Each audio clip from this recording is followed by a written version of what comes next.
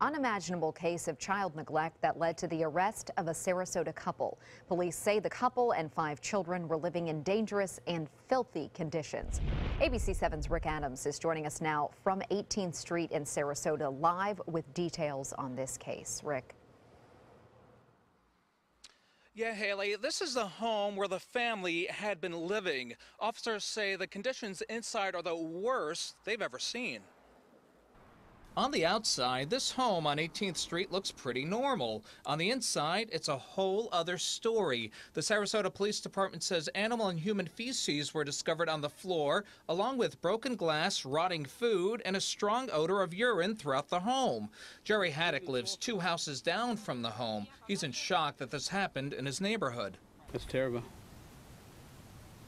I wouldn't believe it because, like I said, I never seen it on the outside that much. Amanda Dean and Joseph Dromeshauser were arrested on Monday during a welfare check and charged with 5 counts of child neglect without great bodily harm. The couple had been living in the home with 5 children, ages 11 months old to 17 years old. These 5 children were living in just absolute filth. And so we're just grateful that somebody realized that something wasn't right at home and made the proper notification. We did knock on the door back here, but not surprisingly, there wasn't an answer. But back here, peeking through the window, there was a cat.